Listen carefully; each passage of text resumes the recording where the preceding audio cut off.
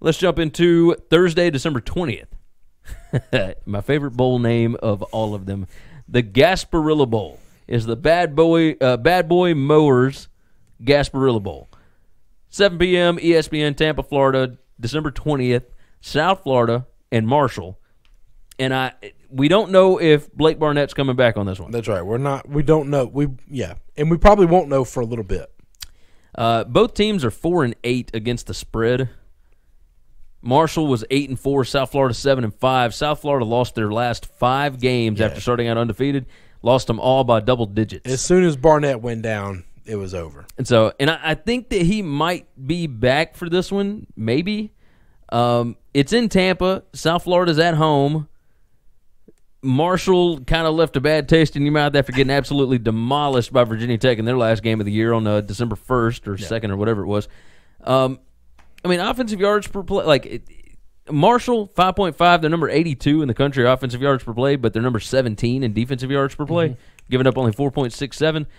South Florida gives up 5.72, but they average 6.07 yards per play, and that's good for 45th.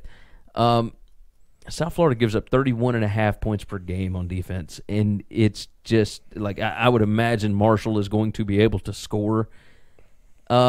Metrics will tell you Marshall should be favored by 2.3 points, which it's 2.5 on the line. But however, the point total is 47 according to the metrics. So my problem with the metrics is what are they grading? How are they seeing South Florida? That's the problem. They're looking at them as a team. They're looking at South Florida as for all season. But if you take South Florida's numbers and you cut off what Blake Barnett didn't do because he wasn't there, and you look at their metrics just on the time that he was there, and you grade them differently, this is a way different game. Which Everything is. I would expect that's why the point total went up, sure, and also why the line went down. So Marshall was favored by 3, and they went down to 2.5, and the opening point total 54 moved up to 55.5. I would say this. I think if we get word, and we're recording this on Sunday, December 9th, if you got word that Blake Barnett's going to play in this game, I bet this line changes. It could change 4 points. They could drastically change it. South Florida could end up being a favorite. Yeah, could easily end up being the favorite. If you like South Florida, get it now.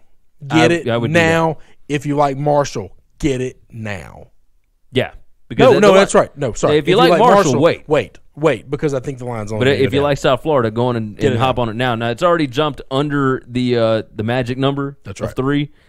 But Barnett's going to change that drastically. Yeah, if he's healthy and he plays. I like South Florida in this game. I'm gambling on the fact of Barnett coming back and being a difference maker and playing. I also like the over. I don't think either one of these teams are going to play defense. I think it's going to be a score.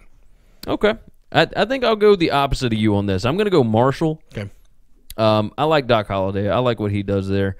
So I'm going to take Marshall minus the 2.5. I'm getting it under a field goal, and I'm going to go under the 55.5. Yeah. Oh, if Barnett doesn't play, I don't think we hit that. We don't get close to it because I don't think South Florida can move the ball much. So I don't think Marshall, I don't know, is good enough offensively to be able to score.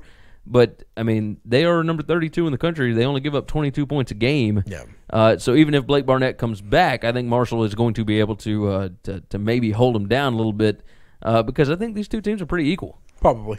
Pretty equal. All right, so Marshall minus 2.5 for me with the under 55.5. You got South Florida plus 2.5 over 55.5.